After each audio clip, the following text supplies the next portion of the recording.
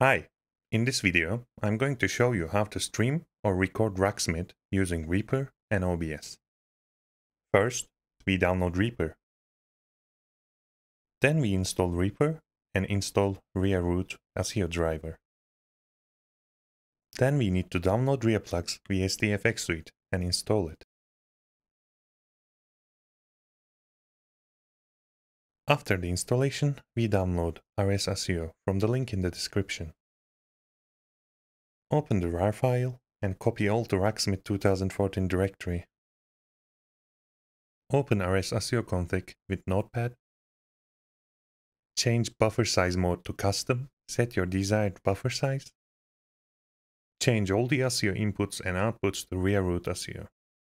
Save the file and launch Reaper. Go to Preferences and set your audio interface as your ASIO driver.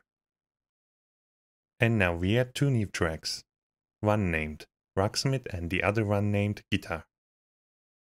Record on the Rocksmith track and set the input to stereo, ReaRoute 1 and ReaRoute 2. Record on the guitar track and set the input to mono, and then select the input that you connect your guitar to. If your Reaper looks different, don't forget to change the theme to default.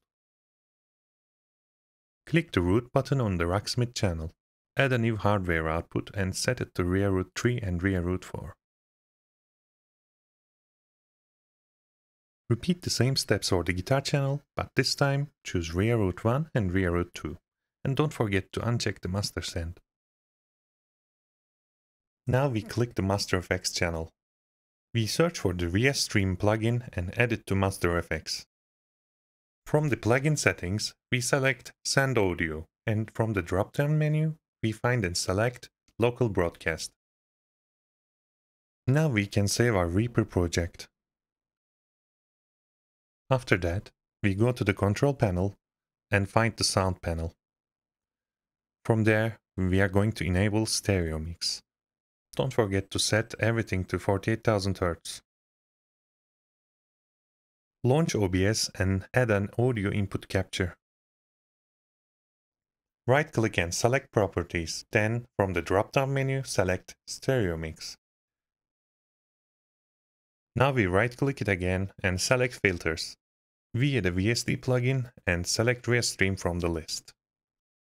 Open the plugin interface and set it to receive audio. If you encounter crackling sounds while recording or streaming, change the identifier from default to any number on both ends.